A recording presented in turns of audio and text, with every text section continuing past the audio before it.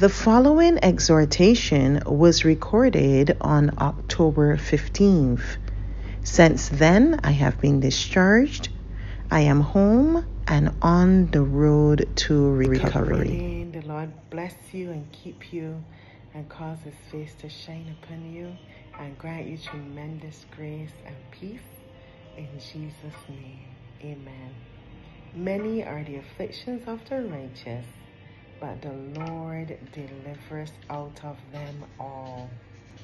In quoting that scripture, it means that if God is going to deliver us out of the affliction, as we go through the affliction, God is working.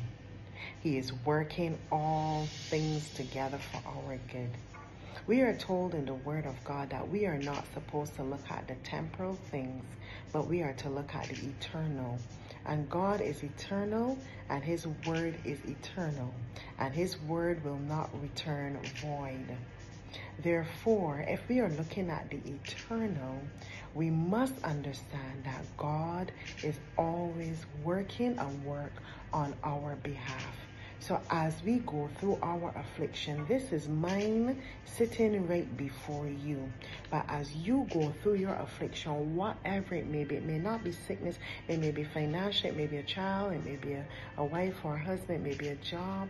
Whatever the affliction may be as you go through, as the righteous, once you're standing and seeking to live in right standing before God, remember and trust and understand and hold on to the reality that many are the afflictions, but God delivers. And if God is going to deliver, He is working a work. You see, the deliverance comes at the tail end. And while we're going through, we don't see that God is working sometimes. We have to have faith and trust that if He's going to deliver me, He is working it out. Think about a package. Very often we order something from Amazon, or at least I do, and it sends you an update. It says order place.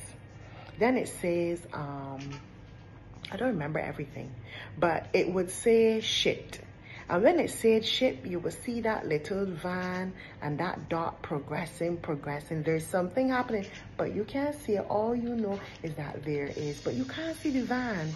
You can't see the different stops that is making, but all you can see is that meter moving, and then it will say delivered.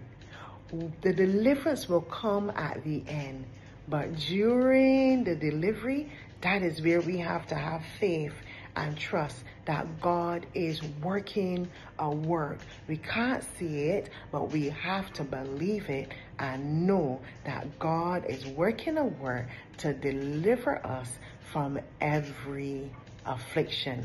Do not circumvent your deliverance by losing faith in God and slipping into fear. Have faith. God is going to deliver you. And if He's going to deliver you, it means He is already working a work. No matter how long it takes, God is working a work. So you're having faith, and God is working a work to deliver you. God bless you.